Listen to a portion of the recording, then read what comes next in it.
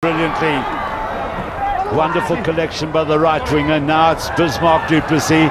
Strauss against Du Plessis, and Strauss stays down. Oh dear me, he looks like a punch-drunk boxer at the moment. It looks like he's just taken a right hook that landed perfectly on the chin. Not good for the Cheetahs, but here goes McLeod. Bismarck goes again. Knocks Eberson, so he's knocking his old schoolmates over like 9 pins. Now Coetzee. Sharks building up well with the catalyst being Bismarck.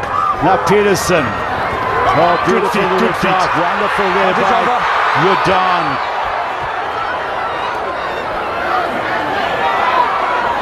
Peterson really looking for work in a big way. Now Coetzee again.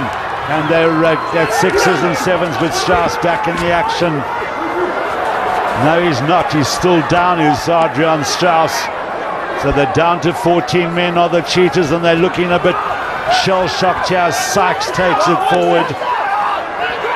Now McLeod. Peterson gets his second try of the season and his 28th in Super Rugby.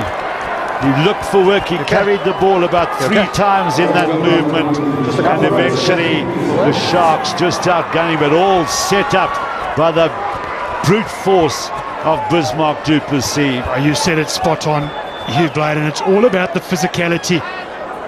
Big Bismarck Du Plessis delivering his own brand of peaceful sleep, running straight over these players, setting up the target. And then it's just too easy for the Sharks. They've sucked in all the defense from the Cheetahs. It's far too compressed. Rian Smith is isolated by himself on that wing. JP Peterson canters in.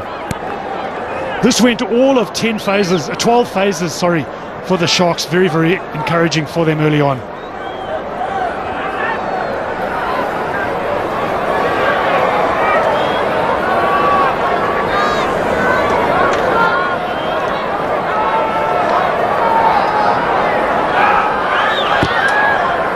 Well, the ball curling in, and up go the flags.